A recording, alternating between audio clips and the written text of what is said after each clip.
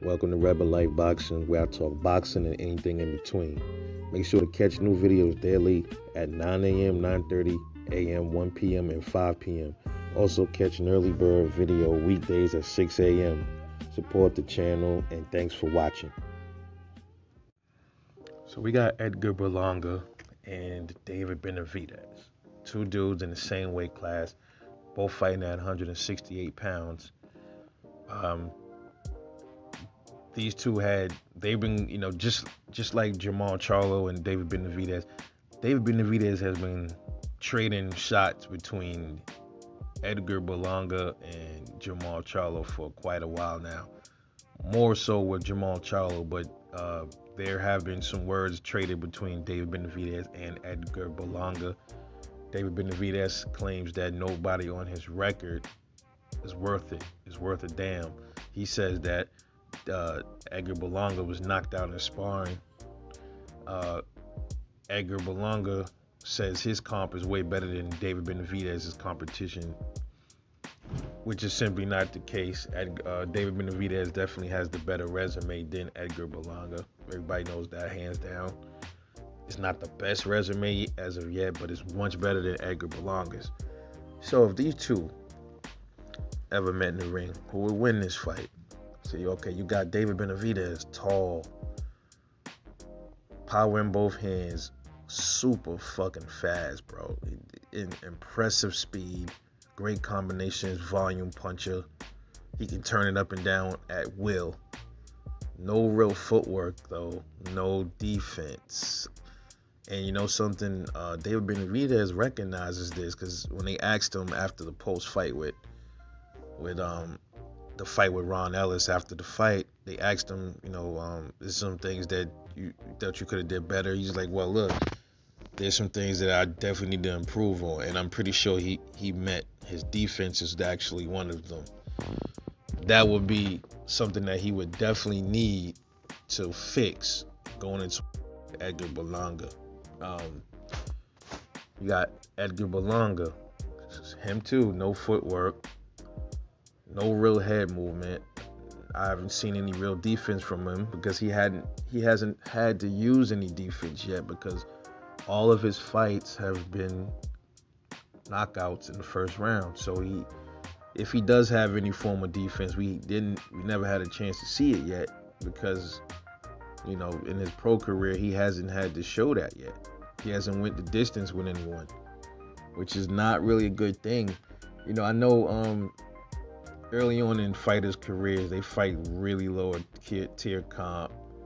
Sometimes maybe like 6-7 fights in, they fight somebody where they can blow out their first 5, 6, 7 opponents.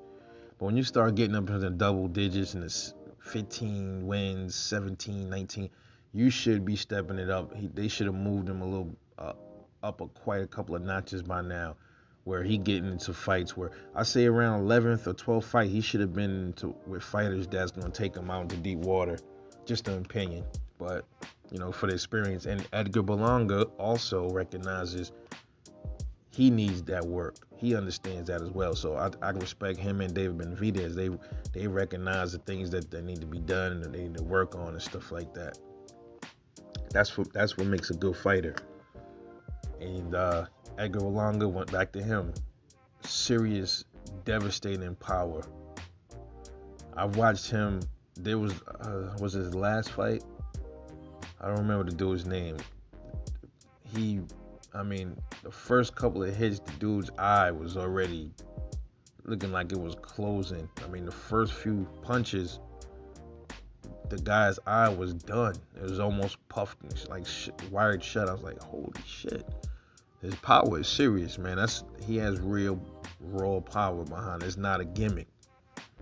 You know what I mean? He's from New York, just like me. I know some folks that know Edgar Berlanga, man, and he's the real deal. That shit ain't a game with that power. I won't really get into a lot of shit that I was told, but But yeah, that's to say, yeah, he definitely put some dudes out there in the street. But anyway, how would this fight look? His speed, moderate speed, not wicked fast, not sluggishly slow. I would say low to moderate speed is Edgar Berlanga. So how would that fight look? Well, if you got to put it where you got to put it like this in the sense is you got to say what if under certain conditions, right? If David Benavidez sharpened up his defense, how would it look against Edgar Berlanga? Now, I'm going to have to go with that one because since the fight with Ron Ellis, David Benavidez recognizes that he needs to work on some things, and I know one of those is defense. So an Edgar Berlanga fight is probably way off from now. I would say maybe a year or two. He has enough time to work on his defense. So I am going to assume going into an Edgar Berlanga fight that David Benavidez fixed his defense. Okay, so with that being said, if these two ever fought, it would go just like this. You got a come forward fighter, a pressure fighter. You got two pressure fighters.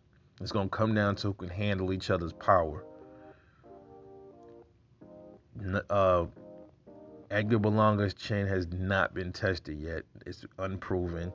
David Benavidez, his chin has not really been tested by any power punches as well, besides Anthony Durrell. But David Benavidez's chin has been proven way more than Edgar Berlanga's. So it's going to come down to that. It's going to come down to which of these guys can handle each other's power the best. Because you got two power punches coming in. I would say I would have to give the edge in power to Edgar Berlanga. That's just what I see on the surface. I don't know. Look, I'm not in the ring with these dudes, so I could be wrong.